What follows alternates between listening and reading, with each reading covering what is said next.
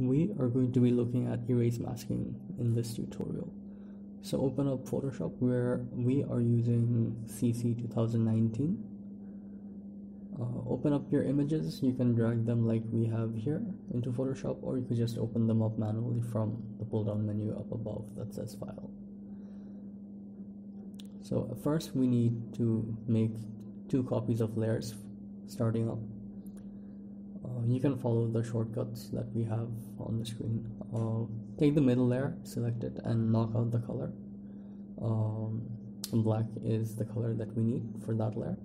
You'll see that we have the paths done already, but for the head it's just a rough shape and no details at all. So now after selecting that, feather the path with 0.5 pixels. Once you've done that, we need to invert it.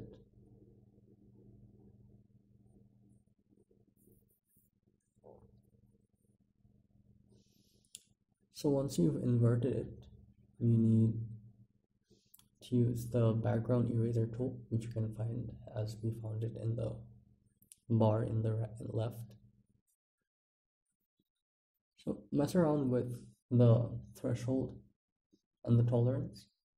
We used around 50 to 60%, and mess around with the hardness as well, so that when you start erasing the layer, background copy 2, so that you get a nice see-through and image and details. So after you've done that, take the lasso tool and cut out a nice big chunk from the area of the head, making sure you get all the hair and details that you want. Again, you're going to invert this, and then once you've inverted it, you delete the rest. Just simply delete that. Now deselect. So now that you've done that, make a copy of that and make a couple of more copies.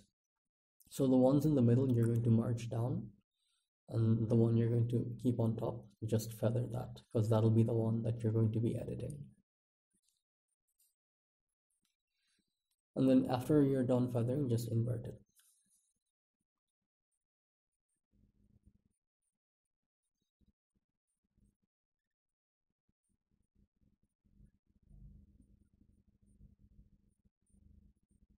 Okay, so we didn't actually need to do that. Deselect. Get rid of the one below.